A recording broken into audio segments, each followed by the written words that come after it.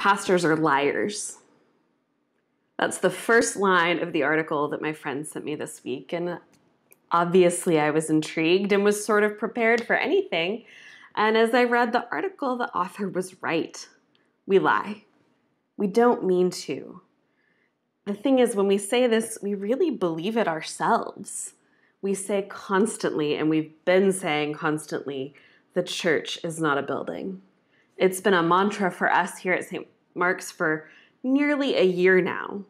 But the truth is, pastors love buildings. There's nothing I love more than gathering people together, especially in a really beautiful and useful space. Whether it's a weeknight Bible study or morning worship or playing games or sharing a meal, I love it when we're together in one place. One of my greatest memories will forever be our first Sunday back in our sanctuary after the fire, when we combined all of those most favorite things with a feast together in our sanctuary. I loved everything about it. It was everything of why I actually really love a beautiful church building. It's a place to bring people together to meet God. Luckily, though, it is actually true that church isn't a building, even if we love them, and that church buildings aren't the only way to meet God and aren't the only place where God shows up. They just help us facilitate meeting God. And we've heard 3 stories today in children's time and in our readings of different ways that people met God. Ruth and Naomi have an encounter with God through each other, and their relationship with each other reflects God's love. When Ruth promises Naomi, where you go, I will go, and where you stay, I will stay, and your people will be my people, and my God, your God, they join in God's covenant, and their friendship is an encounter with God's love that changes the community around them.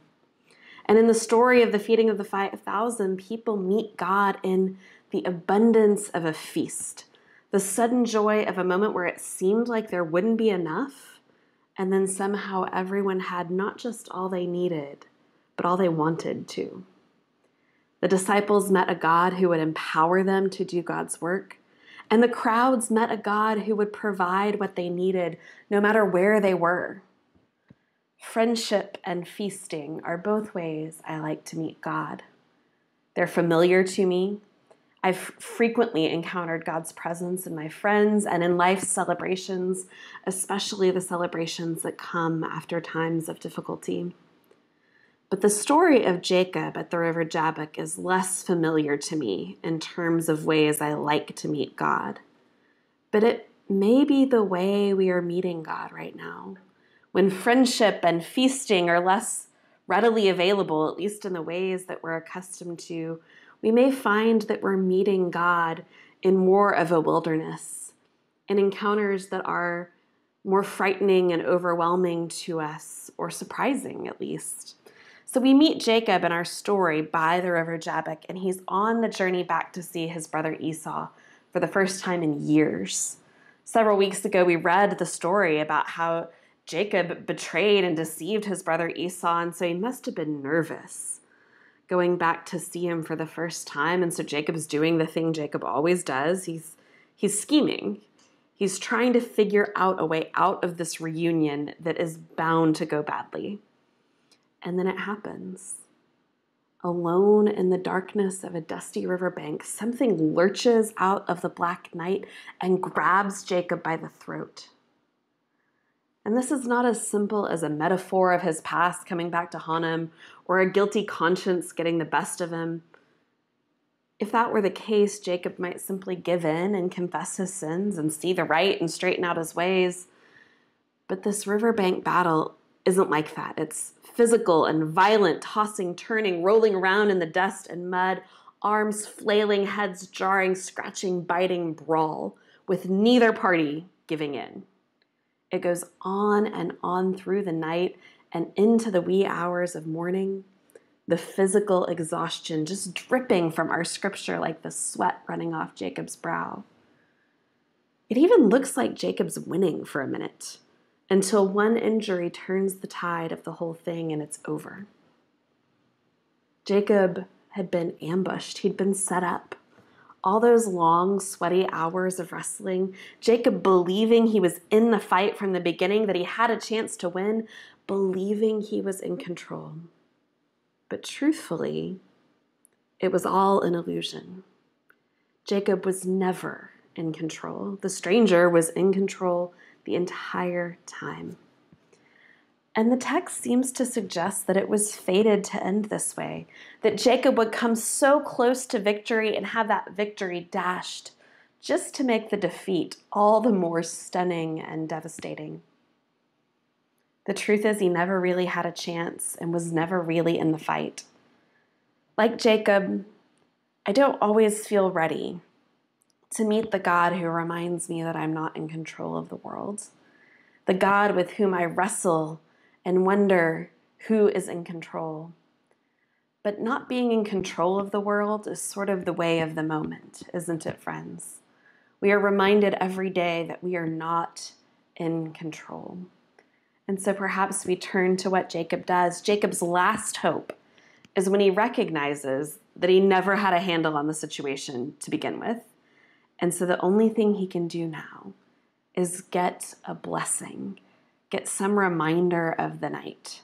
And he does. With dawn breaking, that stranger of darkness cries out to be let go. But Jacob, wounded hip and all, does not let go, not until he receives his blessing. "What's your name?" the stranger asks from the darkness. "Jacob," comes the answer. And then the stranger says, "You will no longer be called Jacob, but Israel." And that is the blessing, the deep, abiding blessing of being known. The stranger in the darkness names him. And in the world of the Bible, to be named, to have one's name known, is to be known completely. Deep down into the depths of our lives, all of their names had meaning. It's why even now when we baptize a baby, we ask just before we do it, "What name have you given this child?" To be named is a way of being known and a way of meeting God. To be named is to have our lives cut open and to be made vulnerable and known through and through for who we really are. And so this is Jacob's blessing, to be known for who he really is at his best and at his worst, and to still be entrusted with God's promises. Frederick Buechner narrates the scene like this. He says, "The darkness had faded just enough so that for the first time he can dimly see his opponent's face. And what he sees is something more terrible than the face of death. But it's the face of love. It's vast and strong, half ruined with suffering and fierce with joy.